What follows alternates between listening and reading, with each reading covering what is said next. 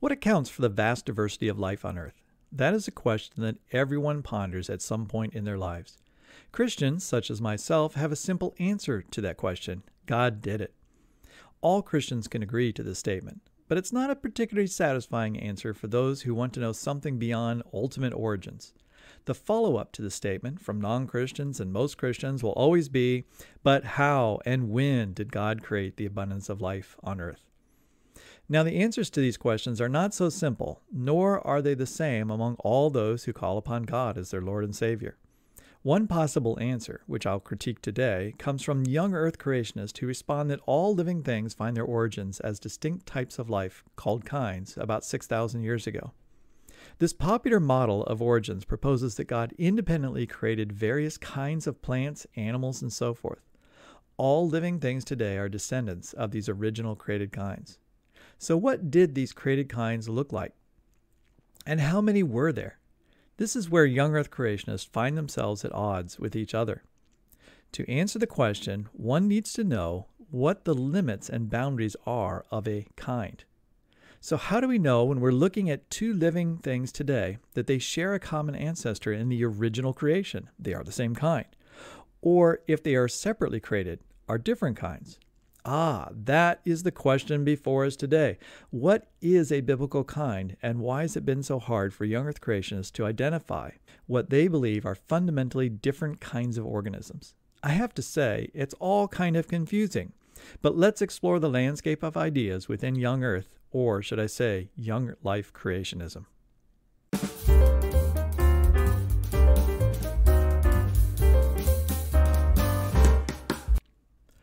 Young Earth creationists in the 21st century take a broadly inclusive view of the relationship of existing and extinct species as they relate to the kinds of organisms that God created on days 4, 5, and 6 of the creation week.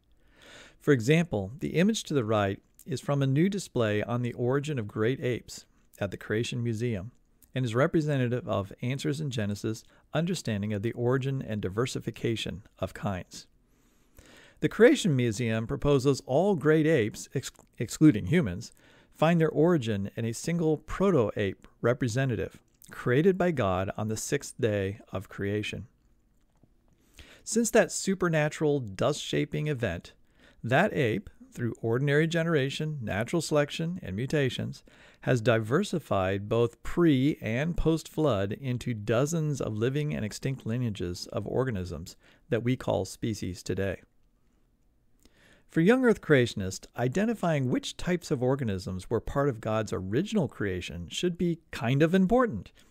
It should shape how they interpret anatomical, behavioral, and genetic evidence for common ancestry and how they classify the living things in God's creation.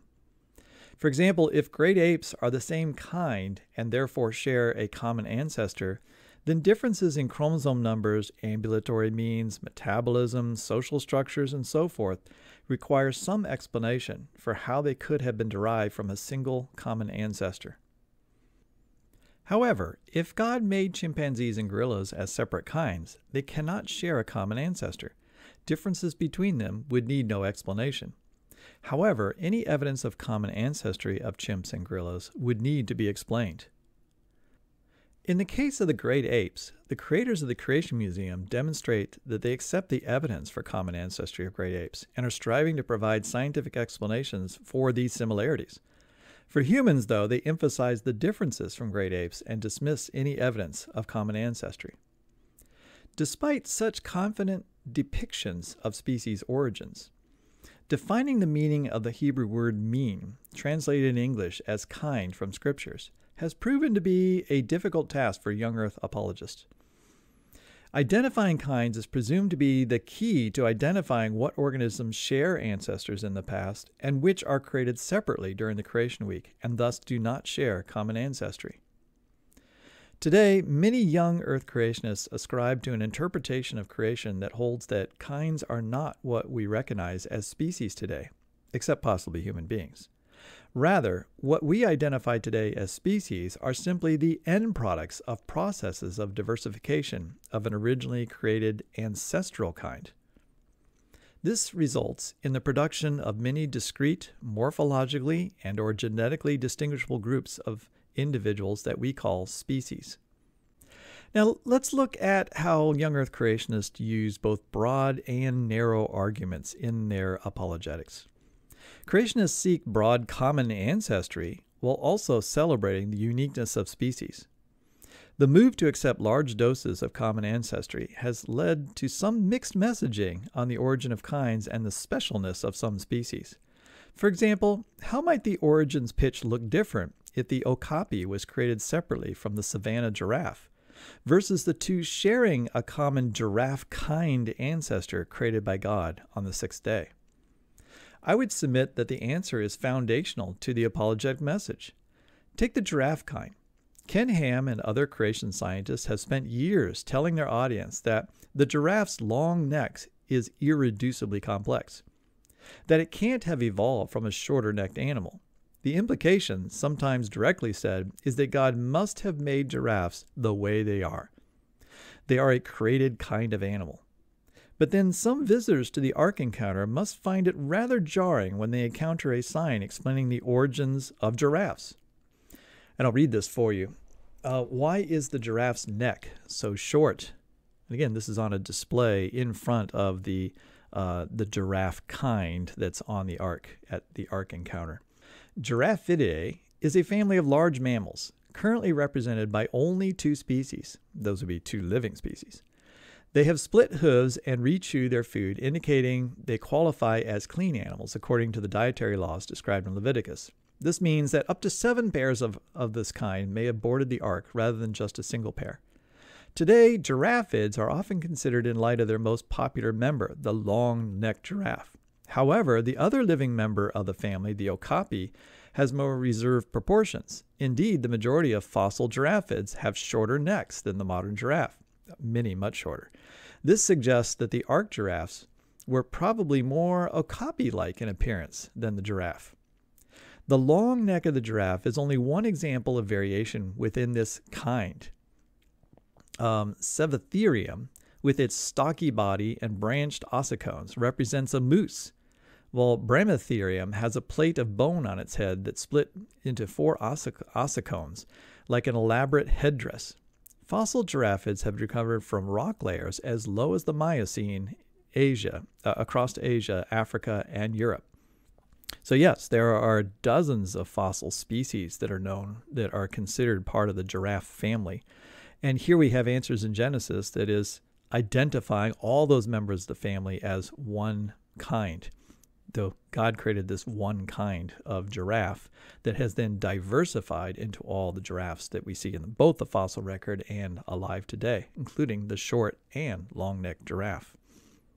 So it seems there's been a transition over time from young earth popularizers from emphasizing evidence for God's creating directly to God creating through programming, some kind of genetics, or guiding, some kind of direct intervention, the development of an organism over time. There are innumerable examples of similar incongruous messaging in the creationist literature.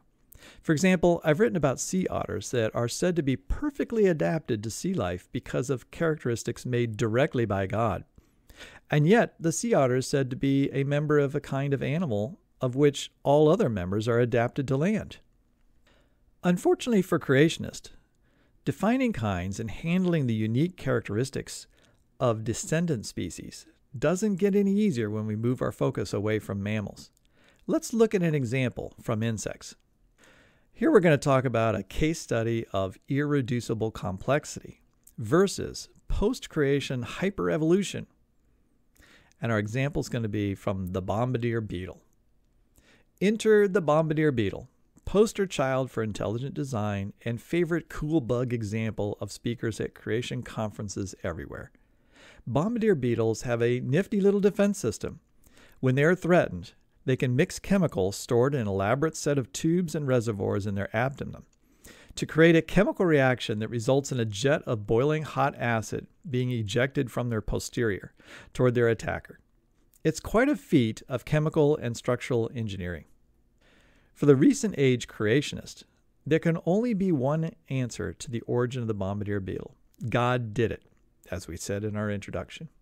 To hear most young earth apologists speak, The Bombardier beetle is so specialized, it's like a mechanical pocket watch, in which each part of the mechanism is absolutely necessary and must be fully formed for the watch to function. It seems an obvious question, but how could such an elaborate system have evolved by chance mutations and natural selection? The creationist literature is replete with such observations and questions about not just the Bombardier beetle, but many other organisms.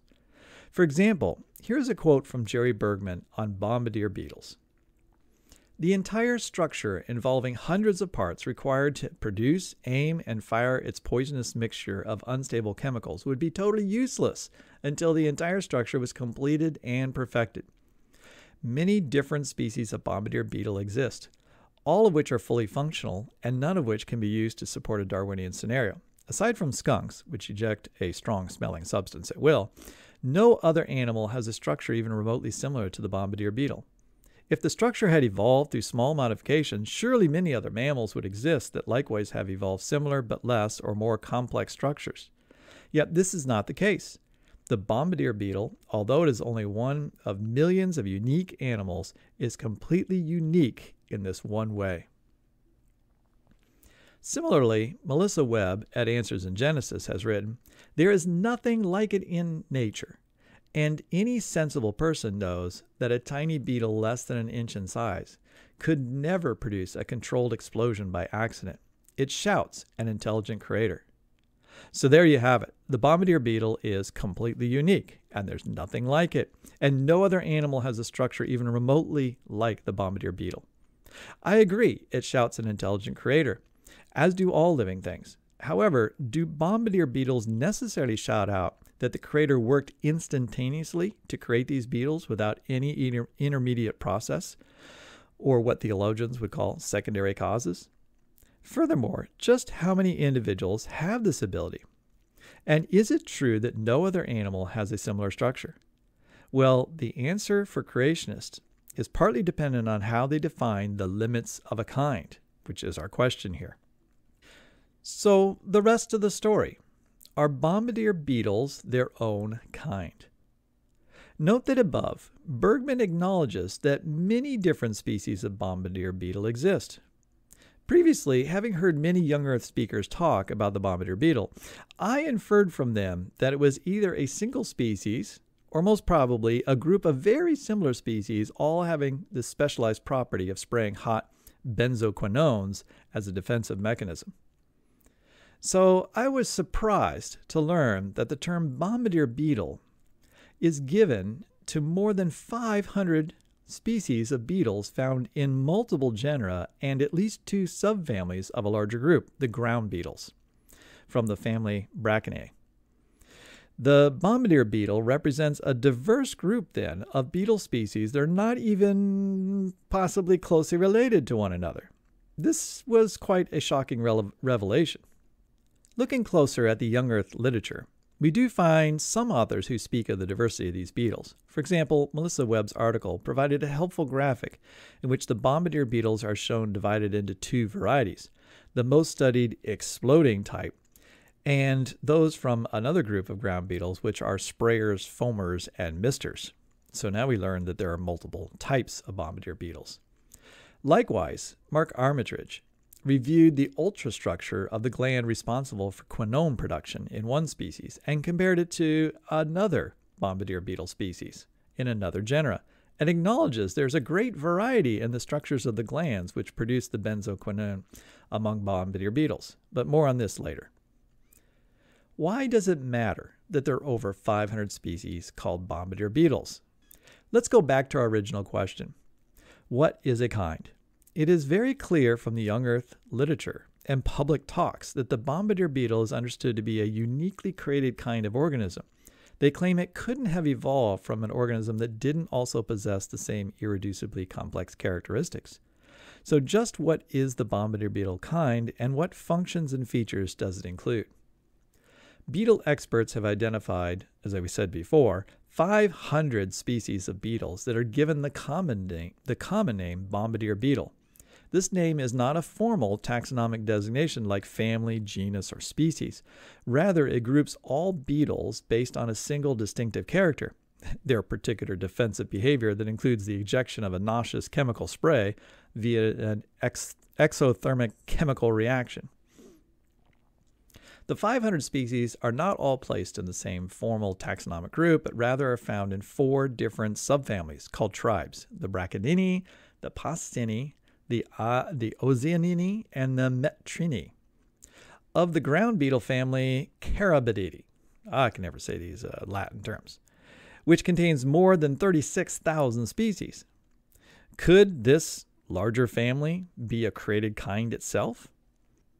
If this is so, the species that possess Bombardier beetle capabilities are but a small subset of this group, and suggest that this specialized defensive capability evolved from ancestors that didn't possess this specific defensive system. So here we're seeing some of the variety of Bombardier beetles in different genera and different families of organisms. You see there's some color variation. There's obvious morphological differences between these. They also live in different environments, and as we're going to see, they live in community with different organisms, and therefore they need different forms of defensive mechanisms in order to survive in those different communities. So how should we define the Bombardier beetle kind? So here's 4 options for the young earth creationists in terms of like, okay, here's the thing that God made, and of all the beetles we see today, which ones are the same kind and which ones are different kinds. So one option is to simply throw all beetles together into one very large kind. The beetles are over 400,000 different species. Another option, option number 2, would be to say that just the beetles in the family Carabididae, all right, which is considered a subset of the beetles in total, those would be the ground beetles. There's 36,000 species. Maybe they're a single kind. Or you could be a little more exclusive. You could say that only beetles with the Bombardier beetle characteristic, that characteristic being able to mix some kind of benzoquinone and excrete it in some way from the body as a defensive mechanism, maybe all of those based just on that single characteristic are put together as a single kind. Or option number 4, there are actually multiple beetle kinds that share the Bombardier characteristic, but they were created separately. God simply created 4, 5, 10, 20, 50, 500 different individual separately created Bombardier beetles, each with their very unique capabilities. Creationists usually distinguish kinds based on some evidence of hybridization among species. Lacking such evidence due to a dearth of hybridization studies, as is in the case of beetles, they would likely group species based on morphological similarities. In other words, what do they look like? Do they look similar? Given that ground beetles share so many characteristics, it's understandable that all Bombardier beetles are placed within the ground beetle family. The modern creationist inclination is to accept all species grouped at the family level by taxonomists as a kind. So in other words, if we use their typical definition of a kind or level, a taxonomic level of a kind, they would say that kinds are usually associated with families. So canine family, the feline family, including all the different kinds of cats. And so if you were to just go with that level of family level, you could say, well, maybe all ground beetles are one kind. If they followed this practice for insects, they would lump the Bombardier beetles into the ground beetle family, despite the specialized Bombardier abilities of just some of these ground beetles. Not every one of these ground beetles is able to perform the actions that these particular Bombardier beetles can. Hence, the 36,000 species of ground beetles alive today must have derived from a common ancestor God created just 6,000 years ago. But a broader understanding of the limits of kinds has consequences. It involves massive and rapid adaptive evolution within the kind, and it nullifies what has been an effective apologetic tool to creationist speakers, the appeal to irreducible complexity as proof that God created them as they are. So, a ground beetle created kind? This creates more problems than solutions for the young earth creationist. If creationists place Bombardier beetles in this family, what do they do with the 35,000 other species that don't have the same irreducible and supposedly utter unique features that Bombardier beetles have? Let's go back to Jerry Bergman's quote. Many different species of Bombardier beetle exist, all of which are fully functional and none of which can be used to support a Darwinian scenario. Aside from skunks, no other animal has a structure even remotely similar to the Bombardier beetle. If the structures had evolved through small modifications, surely many other animals would exist likewise that have evolved similar, but less complex structures. Yet this is not the case. The Bombardier beetle, although it is only one of millions of unique animals, is completely unique in this one way. If Bergman is correct, then Bombardier beetles are unique and had to have been created directly by God. It seems like he would think that other ground beetles must be separately created and thus a different kind. But much of what he says here is just plain wrong. Most importantly, the complex gland that's responsible for producing, storing, and mixing the chemicals that are ejected from Bombardier beetles is not in fact unique. All members of the Delphagian order of beetles, about 40,000 different species, this includes all ground beetles plus some others in other families or subfamilies, have paired pygidial glands located in the abdomen, which are used to produce, store, mix, and excrete chemicals from these beetles. They can either secrete them by oozing, spraying, or something called crepitation, which is explosive spraying or misting. Within the carabid beetles, there are dozens of different forms of acids, ketones, phenols, quinones, the Bombardier beetles, that are ejected from these glands for more than just defensive purposes. Do young Earth apologists know about members of the ground beetle genus Galerita? These are called the false Bombardier beetles because they have a similar appearance and also spray chemicals at their attacker. However, that spray is formic acid, which is the same substance that ants make, rather than benzoquinones. Are these also irreducibly complex and thus a unique creation and their own kind as well? They are another form of ground beetle, but not ones that are obviously exactly like the Bombardier beetles.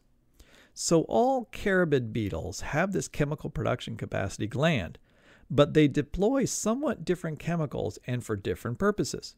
Bergman and other creationists imply, possibly due to ignorance, that the apparatus in Bombardier beetles is unique when it is not.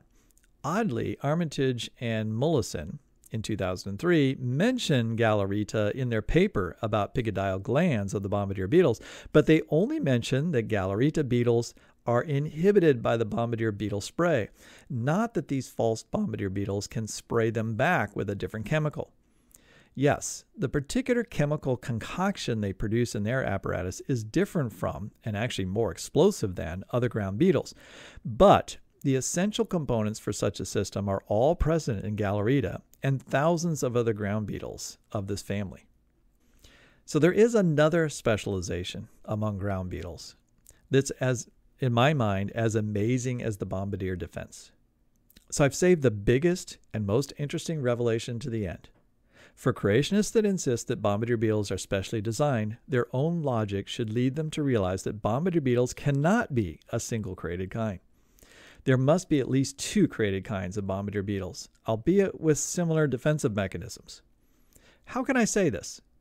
Well, looking at the differences between Bombardier beetles, it becomes apparent that beetles in the subfamilies Brachynae and Paucinae, and possibly others, cannot be the same kind by most creationist definitions.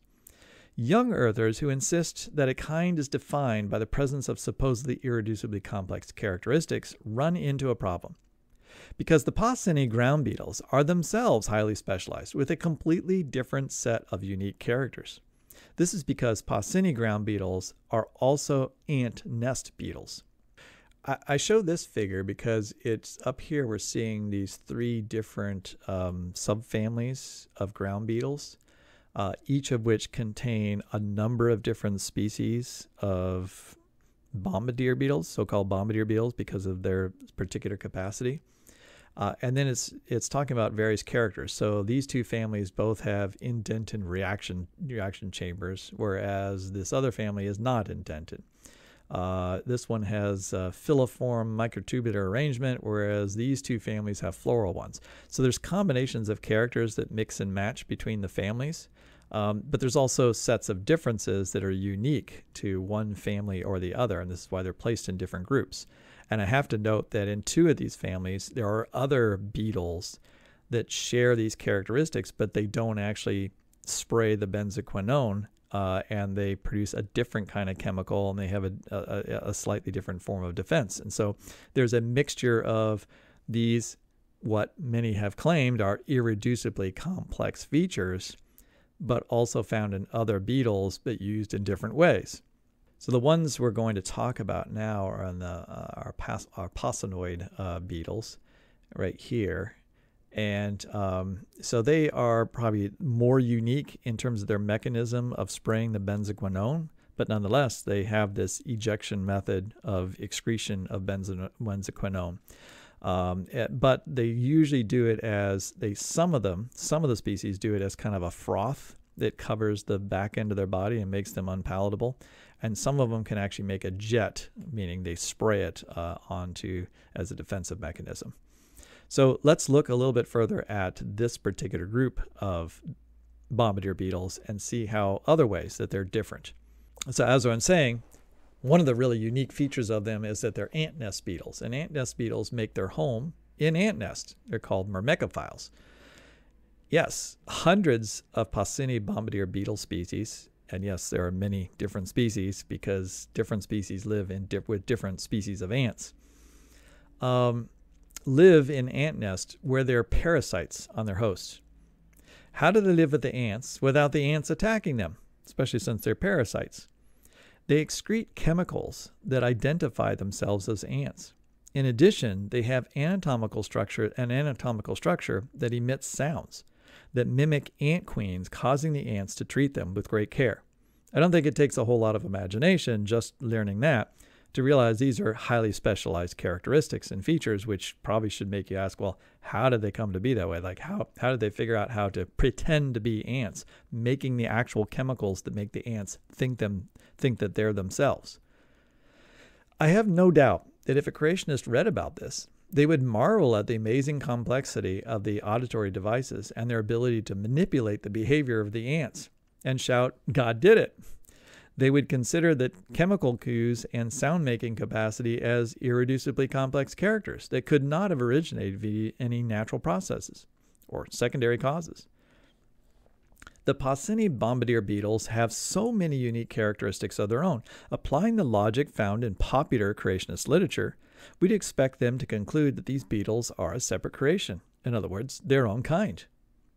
So again, here's a Posini beetle, and this is the pygidial gland they have in it, which is its gross morphology, just meaning the basic observation of the basic parts of it are very similar to the other bombardier beetles. But if you get an electron microscope out and you look very, very closely, it's engineered in a slightly different way. They make their chemicals in a little bit different way. And as I said before, some of them just foam them out of their body, and some of them can eject them as a jet out of their body. And then over here we see one of these beetles, which are much larger than the average ant size, more like the queen ant here we see. And it's just wandering around with these ants. And it is a parasite, meaning it's going to actually consume some of the material from the ant mound, including the ants themselves. And yet the ants seem to be oblivious to this dangerous intruder. So there's the narrow view of kinds, which focuses on unique differences. And then there's the broad view of kinds, which focuses on shared similarities. And this is the difficult balance that young earth creationists are constantly having to deal with. I want to notice these incredible, unique features of an organism. But at the same time, I also want to recognize the similarities that they share, because it seems intuitive that they are actually related by common ancestry, that God made them as a type of thing versus as unique things. The conundrum for the young earth taxonomist is apparent.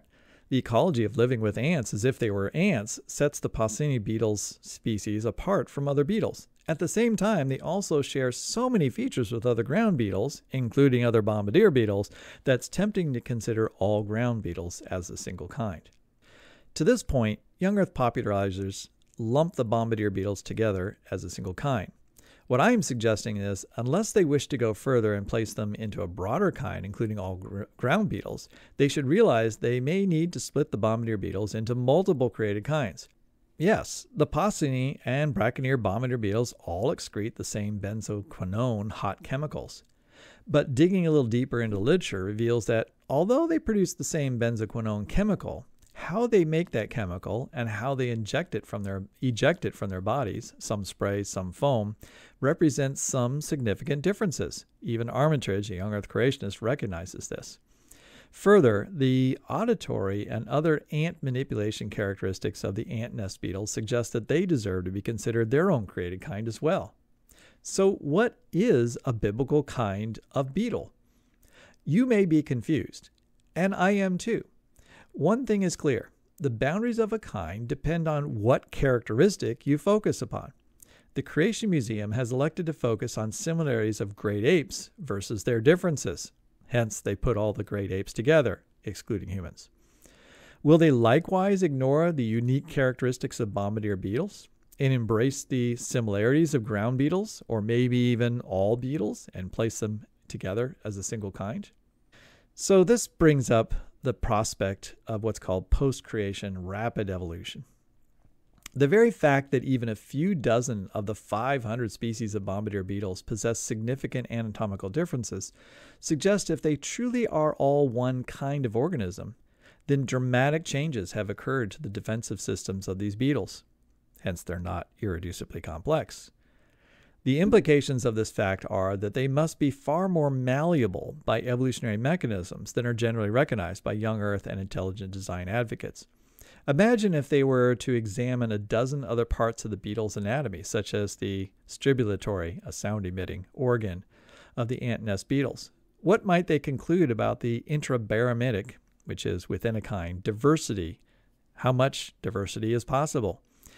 And if this kind of diversity is in fact possible, what does it say about the concept of irreducible complexity? What about taking the broader understanding of an insect kind, the direction that young Earthers have been moving in recent decades? If they are consistent with the family designation as the most likely boundary of a kind, then they're going to need to lump all the ground beetles together in a single type of created life. In this scenario, all ground beetles are related by common ancestry to one another. If this is true, the specializations, such as making benzoquinones or chemicals that mimic ant pheromones, or the ability to make sounds that appeal to ants, are uniquely derived traits within the ground beetle kind.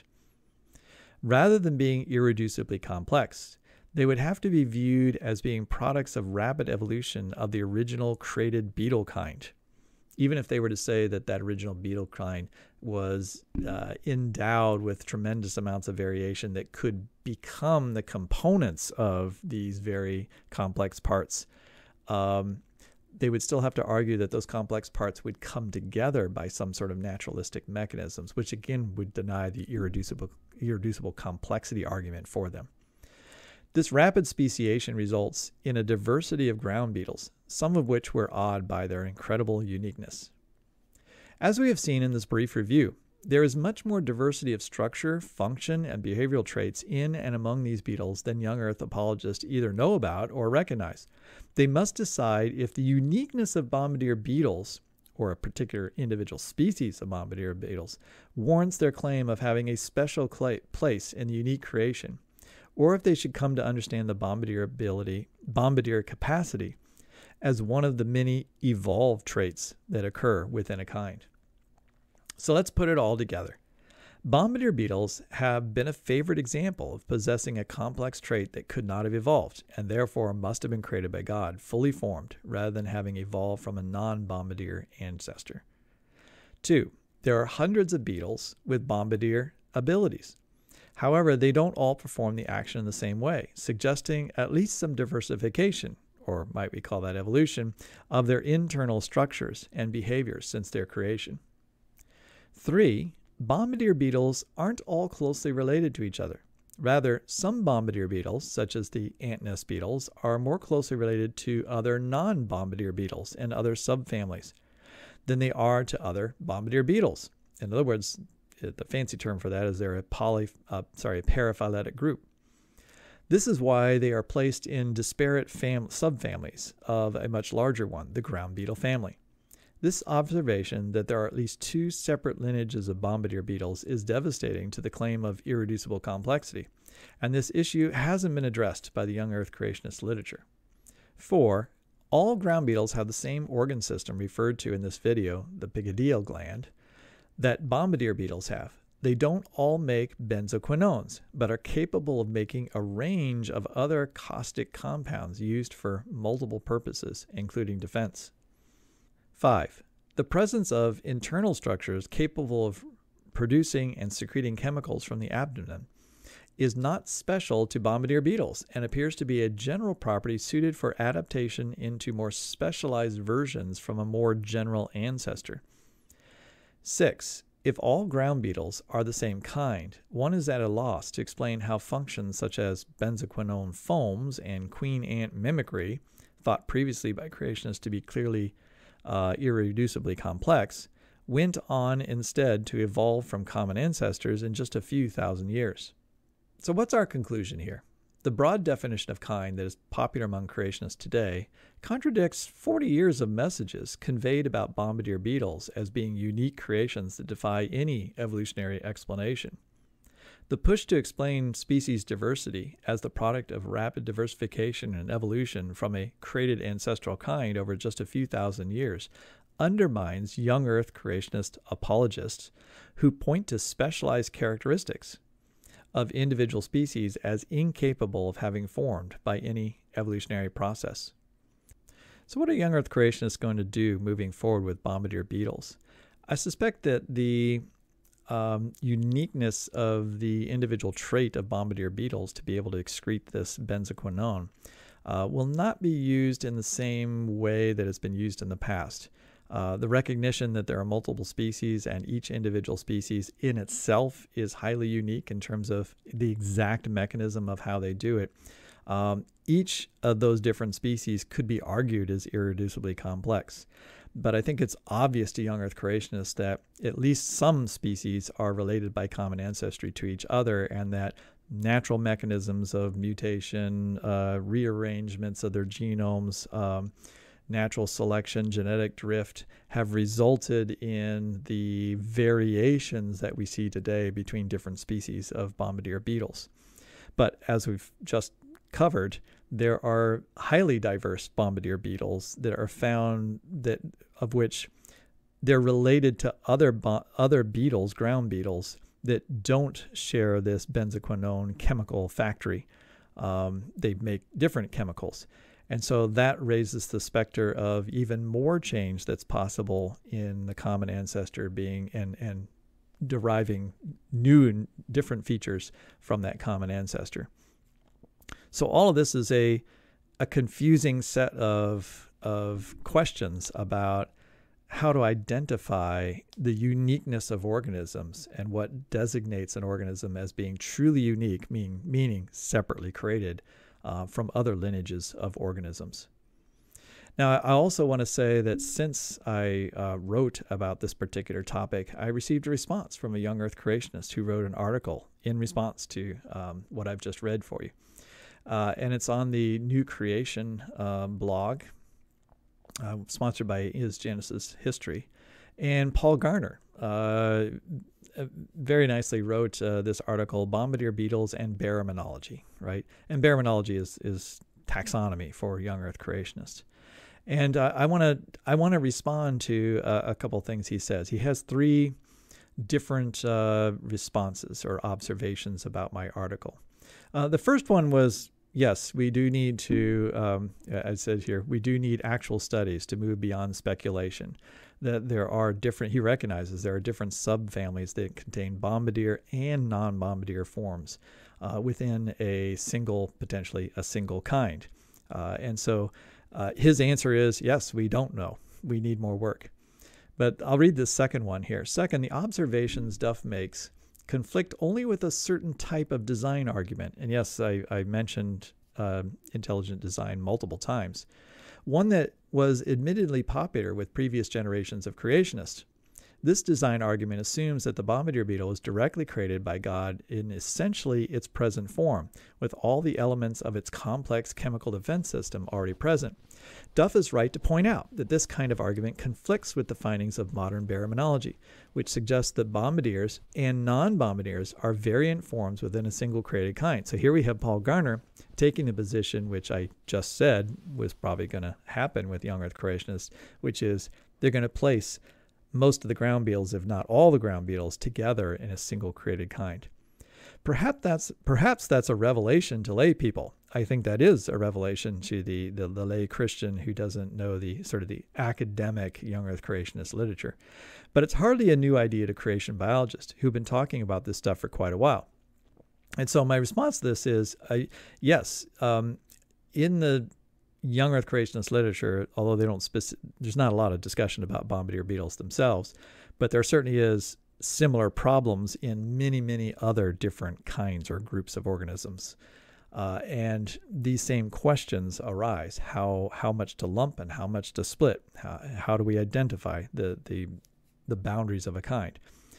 And he's right that in the, I'll call it the academic creationist literature, there are discussions of this and a willingness to accept a great amount of diversification, including diversification of biochemistry and so forth, and organ systems and adaptations within those organ systems from an originally created kind. But this is still a mixed message within young Earth creationism, and I think Paul Garner recognizes that. I mean, he's saying that, okay, over the, sure, that this was previous generations, but the previous generations are still alive today. It's like, yeah, Ken Ham and other speakers at Young Earth Creationist Conference, but especially those outside of the major organizations or the major academic sort of side of Young Earth Creationism, the popularizers of Young Earth Creationism on YouTube and other blogs, they're going to point to the Bombardier beetle over and over and over as the gotcha question, right? And I'm going to comment, well, but you can't explain the Bombardier beetle, right? It's so perfectly made. It could, God must have made it. And the inference that they are making is that God made that exact Bombardier beetle exactly the way it is. But as Paul Garner is pointing out here, he's essentially admitting that the Bombardier beetle as in its exact form today is not the original Bombardier beetle.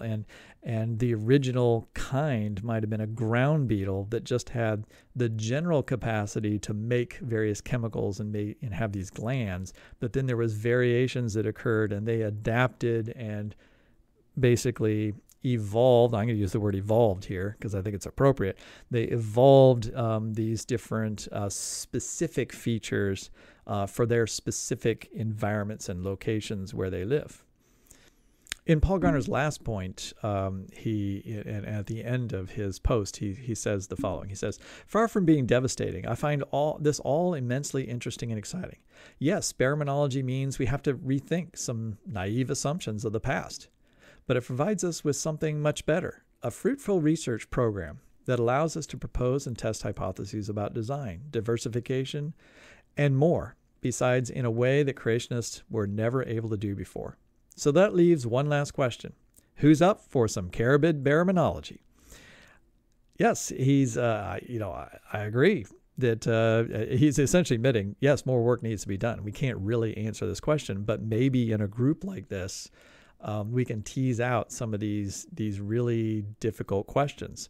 And that is the question of how to understand and identify design from original creation versus the appearance of design through processes of natural selection and so forth, or I'll call them God's providential processes that have been acting since the creation and have allowed organisms to adapt to new environments.